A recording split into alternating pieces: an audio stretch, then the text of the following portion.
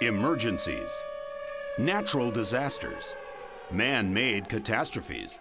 Most people don't want to think about these potential events, but everyone needs to be prepared. Emergency preparedness is one of the key functions of Wisconsin emergency management. First of all, have a plan. Talk to your friends, your family, your neighbors, and what are we going to do if there's an emergency? How are we going to communicate? Where are we going to go? How are we going to meet back up? And then the next thing is have a kit. So we encourage folks to have an emergency kit. One for your house and one for your car. That's really what preparedness is, being able to satisfy your needs throughout an emergency. And when you need help is when you can no longer meet your needs. That's where local government comes in, that's where county government comes in, that's where the state government comes in to help you meet your needs. Because emergency preparedness is a shared responsibility, Wisconsin Emergency Management works with government agencies and the private sector to make sure everyone is ready when an emergency happens. Wisconsin Emergency Management Duty Officer, this is Robbie. Our staff is on the job 24 hours a day, every day. A duty officer fields calls from throughout the state, then takes the necessary steps to respond to the emergency.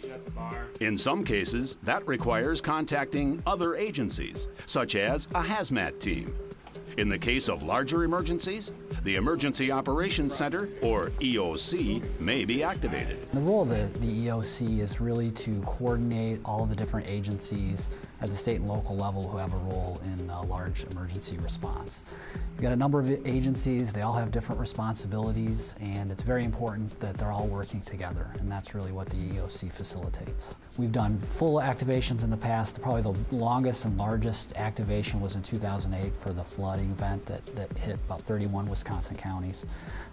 We activated for about 6 weeks and round the clock. Wisconsin Emergency Management's Bureau of Planning and Preparedness operates in 3 main areas.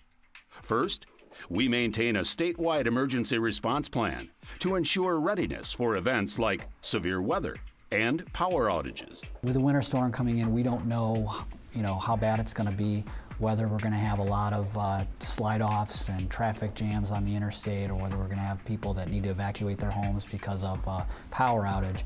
So we want to be in position and ready to provide assistance before the incident. If you can take care of yourself and your family and not have to rely on first responders, fire, police to come to your rescue, that's going to be a huge help, because those folks are helping the people who are really in serious trouble at that moment. With the emergency response plan in place, we train thousands of emergency responders through dozens of exercises per year.